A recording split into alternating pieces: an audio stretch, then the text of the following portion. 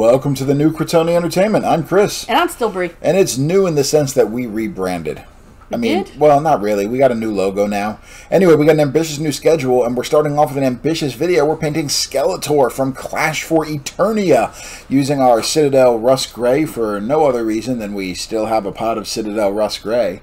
If you recall from previous videos, I am working on getting rid of all my Games Workshop paints because reasons, but they're not that relevant. But for the Clash of what's this game called?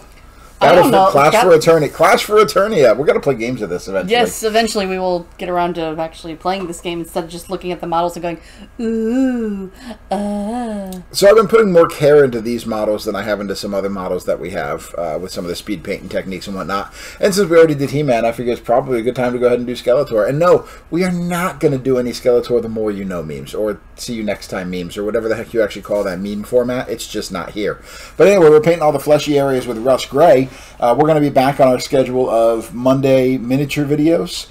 We're kind of re-emphasizing the channel a little bit. This is not going to age well if you watch this in a year. Yeah. But if you're watching at the beginning of October 2023, we're trying to reformat the channel into between a 3 and a 5 day a week schedule. We're on the fence exactly how many it's going to be. Because stuff and things. Because life. But right now the idea is miniatures for Monday. So we're going to paint minis on Mondays. We're going to do something tabletop on Tuesday. It can be a war game. It can be a board game. It can be anything in between, as long as it's about a tabletop game of some kind.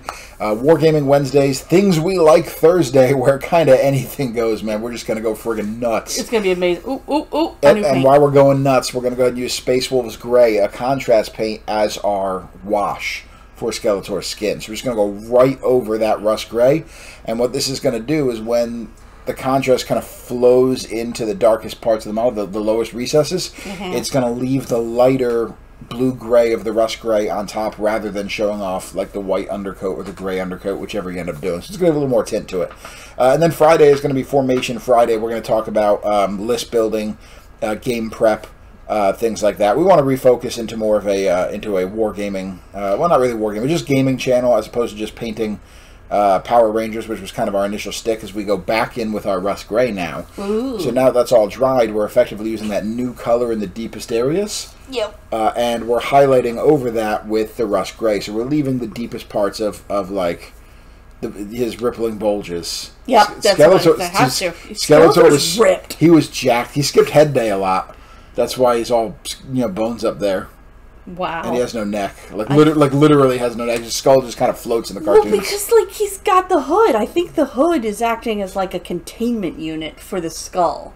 And the body... I know what it is. What's that? Skeletor is actually Richard Nixon from Futurama. It's just Agnew's body. Spirit Agnew's body with Richard Nixon on the top? Yeah. I mean, he is about as competent as Richard Nixon. And evil. And evil. He's about as evil. Well, no, Skeletor's less evil. Yes. Skeletor at least lightened up at Christmas one time. so this is the Vallejo. They call it dark blue. Really, it's more of a purple, but it's still definitely a blue. This has kind of become like my go-to base coat purple in a lot of cases. Purple. I don't know. That's what I said, isn't it? Purple. Purpley. It's my purpley. It's purpley. Purpley. There we go, purpley. It's purpley. I like that.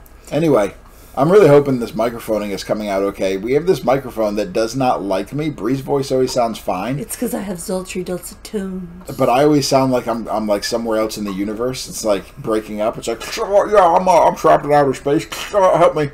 But anyway, I'm now sitting as far back as Bree normally does, and I have no idea what's going to happen. And you guys know the value of Eternia Entertainment. We don't re-record. Nope. Hey. We're just gonna let it go because that's what we do. But kind of what I was saying is we want to focus more on being a gaming channel. With this, what we kind of started as, then it just turned into painting a lot of Power Rangers and then painting random other stuff. We want to actually show you how to play with it. If you're painting miniatures, you should learn how to play with your miniatures. You have the capacity to play with your miniatures, and whether that be the game that you currently play, in the case of a lot of our followers, it's going to be Power Rangers Heroes of the Grid. Yep. You have miniatures that can be used other places. And as we're going to talk about in some future videos we already have kind of lined up, there is... Yes, I do. I don't tell you about this stuff. Oh, cool. I'm just here. As I don't tell you in future videos that we have lined up, there is... Honestly, I think there's a certain disservice you're doing to yourself if you have these miniatures. I hate you so much. I know. And you don't use them to their fullest ability. Okay, so we've painted all of that with the dark blue. And we're going to go ahead and get a much thinner little brush. And I forget what I'm doing here. It looks like you're doing a cleanup. What am I doing? Oh, are you doing something to his... I'm just painting like some black in between his loincloth lines there to give some definitions. Guys, I painted this model months ago. And I don't remember what I did. Also, I didn't watch the video before we started recording. Oh, that's even better. It's Kryptonian Entertainment. That's what we do. Yep. But really, you're doing yourself a disservice if you have all these miniatures and you're not using them. And, oh, but I use them. I use my Power Rangers minis once a month on our family game night, or I use my Hero Quest figs every time we play Hero Quest once every 3 months. Well, guys, we don't have to do that as we pull out our Vallejo model color light yellow and our Vallejo game color gunmetal, and we progress a little forward with Mr. Skeletor here. If you can't figure out where the yellow is going to go, I don't know if I can help you. You may not know who Skeletor is. Skeletor! Which is a shame, because Skeletor is awesome. He's also... Skeletor's great. And also part of a fever dream. Mark Hamill played him, and I don't care what anybody says. I enjoyed Revelation, and I'm glad Revolution is coming out. I am too. Like, I'm super stoked for that. I legit don't care what anybody said, and honestly, my favorite of the new Star Wars shows is Kenobi, and I don't care what anybody says, and I have lots of reasons for things Kenobi. Maybe we'll do a Things We Like Thursday, where I talk about the fact that Kenobi is actually a psychological thriller. But anyway, got off track again, like we normally do. I mean, because that is also... absolutely guaranteed in Kryptonian Entertainment video. We will get off track. Yeah, we were going to come back with like these new scripted videos. No, you were going to come back with the scripted videos. I was going to eat mine and keep going. The script was going to have things for you, and where I was going to speak was just going to say whatever Chris says. Dang. Yeah. I can riff off the cuff, sir, and stuff and things. You can rip off cuffs too. Aha! Aha! Yeah, this will surely affect my inheritance. Yeah. But anyway, anywhere that's metally on Skeletor is getting the gunmetal treatment. Mm-hmm. I know. I got to slow it down here, right? Got to make you think. You know what? I appreciate Skeletor for his fashion sense in Eternia. It's very BDSM chic. I wasn't going to go there. I wasn't going to go there. I was going to go into the whole fact that, like, I've always been a big fan of, like, the silver and purple. The little, like... Well, see, purple's an evil color. Purple is an evil color in the comic book and kids' TV show world. Red and blue and yellow are your heroic colors. Greens and purples are kind of your scarier colors. Right. That's why Superman has red and blue with a splash of yellow. That's why old Batman was blue with yellow, even though the gray was in there. Captain America, Iron Man, pick any of them, they all kind of have that blue-red motif, except for the Incredible Hulk, because he was supposed to be a little more on the scary side. Actually, he was supposed to be gray and purple, but then there was an issue with the ink printing, and then they were like, oh, he's green. Oh, he looks better green. Let's keep him that way. Yeah. But green and purple was an odd one, because you have, like, the Joker, the Lex Luthors, the anybody else, Loki from Marvel, Doctor Doom. You've got a lot of greens and you've got a lot of purples. It's more traditionally a bad guy color. And then when you think of He-Man, once again, you have those brighter colors. You know, he's got that bright silver. He's got that red on him. He's got the red underwear and the red cross on his chest, and he's got just the oiled bronze skin of Zeus or whatever. I don't know. I don't know where I'm going with this. Hercules. So we've got this black gray here, and we've got, what is that? That's some color. That was bone white, I think. I think it was bone white. Yeah, we're gonna go with that. Please hold. Well, dogs. There's dogs in the background. The dogs are being so loud I can't see. What? Yeah, that's what I said. Okay. But anyway, you have all those. So Skeletor having the purple is a very natural color choice. Oh, we're doing his underwear. As we should. Ooh, we're blurred out. We're blurred out because we're painting his butt. This was intentional. It was not. The censors got to Kryptonian Entertainment. We've sold out. This episode brought to you by Anything But Common Sense. Yeah. No, but that's legit. So we still have no sponsors in Kryptonian Entertainment, and that's because we'll never sell out to corporate shills. We absolutely would. We absolutely would. Please sponsor us. I mean... Please, actually, I'm not really desperate for sponsors, but wouldn't that be weird if somebody's like, hey, I want to sponsor you? Somebody did email us and tried to allegedly sponsor us. I'm pretty sure it was spam email. Yeah, so let me talk to you guys about this spam email we got. This is pretty good. I don't know if I have it still. We're talking about something while I look it up. This is good radio. So, in case anybody is not a small business owner... I'm not a small business owner. The instant you start doing anything small businessy on Instagram or YouTube... I'm going to get a cease and desist for this. Or any of those things, you start getting these absolutely awful, generic marketing people reaching out to you and going, "Oh, you seem like you'd be such a good fit for blah blah blah blah." So here we go. This actually came into me on your birthday. By the way, dear YouTube channel representative, how'd they know my name?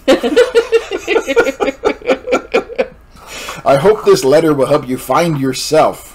Whoa. What? That's actually kind of deep. That's actually kind of deep. What are we painting? Why are we painting him white down there? Or Sandy? We're just prepping. We're pre-prepping his base. Ah, okay. I think this is the white or the bone white. This should be the bone white. This is bone white. Yeah, this is bone white. Yeah. We're just pre-prepping his base. I hope this letter will help you find yourself. My name is... I don't think it really matters if I give you your name because I don't think this is a real person. And It absolutely is not. And I only have a first name anyway. Amelia. Nobody's named Amelia. And I am the PR manager of TopazLabs.com. You guys should all just go to TopazLabs.com and just I don't know. Delete. Send them so many emails they get spammed up. We're going to get held accountable for this in some way. So this is my known oil, my new known oil. I've been using the... I forgot the name of the company. What's the name of the company, Brie? Army Painter. Army Painter. I'm still not sold on Army Painter's paints, but I love their dark tone is pretty good. You got to shake the bejesus out of it, or it's going to have a really blue tint to it. But their dark tone is pretty good, and their speed paints are awesome. I'm still not sold on their main paints. Army Painter, feel free to reach out to us. You won't, but that's okay. So anyway, Amelia says she's the PR manager at TopazLabs.com. We are interested in purchasing advertising space on your YouTube channel. It seems like money well spent. We have been impressed with the quality of your content. This is how I know. This is how I know they haven't watched this. This is how I know they haven't watched the video. And the engagement of your audience. We're lucky to get 2 comments a video, guys. Hey, leave a comment. That helps the algorithm and junk. Yep. This is blue violet. It's like a light purple. Violet, you're turning violet. Violet, you're turning violet blue. Wait, what? Oh. I think Violet got a bad shake in, she did. In Willy Wonka. She absolutely we're going to talk about Willy Wonka one day. There we go. I got thoughts. We believe that advertising on your channel will give us a great opportunity to reach our target audience and promote our brand. Unless their brand is self-help, I don't know how they'll find the right people here. Could you please provide us with more information about your advertising rates? Yes, Amelia. My advertising rates are $10,000 a video. I will absolutely sell out and become the biggest fan of TopazLabs.com if you offer me $10,000 a video, especially because I'm planning on putting out 5 videos a week. Yeah. Available ad formats. I'll say your name a bunch, but less derisively than I do now. And targeting options. Scope? Is that what we're talking about? Like a scope? Well, no, like your targeting options are like I'm aware of what she's saying. Your peoples. We would also appreciate it if you could share your audience demographics and engagement metrics with us. That's actually what I'm doing right now. I'm sharing with the demographic. The demographic. Hey, demographic. My personal email is attached for further communication. I don't think this is your personal email. I think that's a lie. We look forward to hearing from you and hope to begin a fruitful collaboration. Nope. Thank you for your time and consideration. Best regards, Amelia, PR manager at Topaz Labs. Guys, this is what happens when you get a scam email. And then I read it, and then it's actually kind of funny. Yeah, but you know what the best part is? You know what Topaz Labs does? I went and looked it up. Why'd you look it up? It's clearly a scam. I assume they fix our terrible video quality. No. I'm painting something. Have you guys been paying attention? Because I haven't. Yeah, you're doing the right bit. Hey, I got Agro Shade. I'm going to use this up and replace it with something from Army Painter and see how that goes. Oh, this is probably for his face. Yeah. Oh, and his bony areas. So he's got these bone things kind of around his... he's got it's like a bone fringe. You know, Skeletor is upscale BDSM. So He-Man is like basic. He found some fur underwear and a chest harness. Skeletor is like, I'm going to class this up. He's got trim, and he's got, the metal studs. Yeah. And Skeletor is like, he's classy. This is like formal wear. He's put some effort into his attire. This is BDSM black tie. Is what this is. Yes, I'm offending the entirety of the BDSM community right now. Yeah, we're gonna get some because I know pretty much. Well, that'd be about time. BDSM community, please like and leave a comment. We really need some engagement to impress Amelia at Topaz Labs. What does Topaz Labs do? They are one of the AI labs. Oh, an AI lab. Oh, we could have AI narrate one of our videos. That would be hilarious. Could we get chat? Oh my god. Could we use that chat thing? All right, guys, leave us a comment. Let us know if ChatGPT should narrate a Kryptonian Entertainment video. I don't know how ChatGPT works, but I assume it's some kind of robotic person who comes into your house and types in your computer. And do not take this away from me, Brie. We're going with this. I'm back, baby. Anyway, we did the base up with the address. I don't want Bender, I want Calculon. Calculon! No! See, the script called for me to say yes. So we're going back with the bone white and doing a little bit of highlighting on Skeletor's skull. Because he's got to get, he's got to get those cut cheekbones and his nice little. Well, actually, I think I'm actually doing with this. This is the yellow again. This is not bone white. This is the yellow again. He's supposed to have a yellow skull. This is a strictly unnecessary step. Oh, wow, that was a weird. What sound did you do? I don't know. I think I just died a little. Oh. I think Amelia just tried to take me out. This is strictly unnecessary step. If you don't want to have as crisp of a detail, you can skip that entirely. The wash will have done its job. I just wanted to do it because I can. Man, the dogs are being really loud tonight in the new Crotone Studios. I got these assorted greens and a white, apparently. What was I doing here? Gems. Gems. I'm going to show you how I do gems. Haven't we done a video on gems? I don't know. I just really like doing gems. You're not going to see it very well. I'm bad at this. We really need to work on how we... So you paint the gem black, and then you take whatever color you want to use. I used green. And you take various shades of that color, okay? And you decide where your light source is if you're actually paying attention. I don't usually do that. I just usually do it on the right-hand side because I feel like it. And typically what I'll do is like the lower third of the black gem, I'll fill in with the darkest color in kind of almost a crescent moony shape that goes all the way to the bottom. Mm-hmm. Then I'll do a smaller little moon with the next color and a smaller little moon with the next color. And you go as many colors deep as you want. And then when you're done, you put an itty bitty little dab of white in the... Wow, that was convenient. That came up right there. Like, that wasn't planned. That wasn't planned for the white to show up right then. And you put it in the upper opposite corner from whatever side you ended up doing all your colors on. And from tabletop, it actually looks like a really cool gem. And it's a really just super basic technique. I read in Credit Where Credit Is Due. I read it in the Games Workshop model guide. Remember when they produced that like 600-page model guide? There was actually a lot of cool hobby tips in there, and I stole it from there. No, I'm lying. I didn't take it from there. I took it from the old 6th edition High Elf rulebook. But there were a lot of cool tips inside that book as well. And I've been doing it. That one. So this is hexed purple, by the way. It's like purple that I like. I'm doing all the bases for the bad guys in Clash of Eternia here. But it's a really cool gem technique that over the years I've actually gotten a lot of people looking at it tabletop quality say, hey, this is actually really cool looking. What I'm doing right now, by the way, is when you rim a base, a lot of the times some of the paint gets underneath of it. I dab it on the paper towel so I can go ahead and put it on my table surface without destroying everything. Yep. So anyway, Skeletor is done. We got Skeletor ready to go. We can get him matted up, and he can hang out with He-Man and get ready to take on the world in Clash for Eternia. This is an amazing picture. This is so good. This is a fantastic picture. But, not too many artists did that. This is what Skeletor actually looks like when we're done. So we got a great looking Skeletor. We've already got a great looking He-Man. I'm sure there's other models in this box we have to get painted. But join us on Tuesday for Tabletop Tuesday, Wednesday for Wargaming Wednesday, Thursday for Things We Like Thursday, and Friday for Formation Friday. And I am considering, we'll see how things go. It's been said to me a couple times, I'm considering doing some streaming on Saturday or Sunday. What?